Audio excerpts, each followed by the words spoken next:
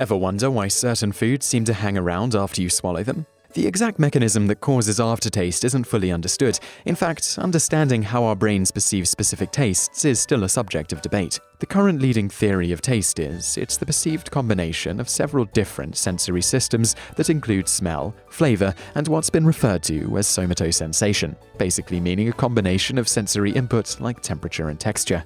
There are 5 basic flavors our taste buds perceive. They are sweet, salt, sour, bitter, and umami, the flavor that comes from glutamate like monosodium glutamate. The idea that we have a taste map on our tongues where specific areas are responsible for flavors is false. All taste buds have the potential for producing the different flavors.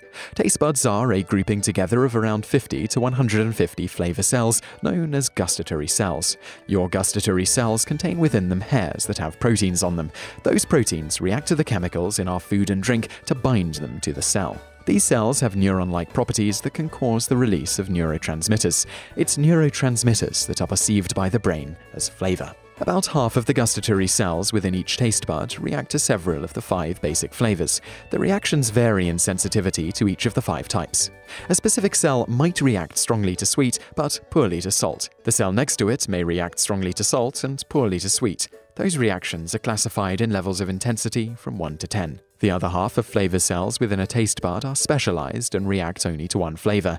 This is why some taste buds react overall to salty foods more than sweet, or sweet foods more than salt. Most adults have around 2,000 to 4,000 taste buds. While most people think they reside only on your tongue, they're also found in the back of your throat, epiglottis, nasal cavity, and the upper part of your esophagus. One sense your brain uses to help in taste perception is smell. The smell of a food affects its taste because our olfactory senses can perceive thousands many more odors than our taste buds can flavors.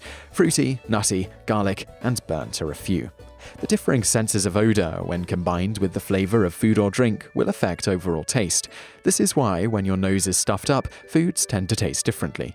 Aftertaste is thought to be the remaining chemicals from food or drink still affecting the gustatory cells on the tongue, back of throat, epiglottis, and the upper part of your esophagus after the other factors of overall taste, like smell and texture, are no longer affecting the brain. Whether you enjoy or dislike any aftertaste, just know chemistry is taking place on your tongue every time you sense it.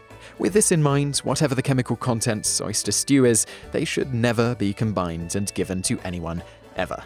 The aftertaste is one only the most sadistic enjoy.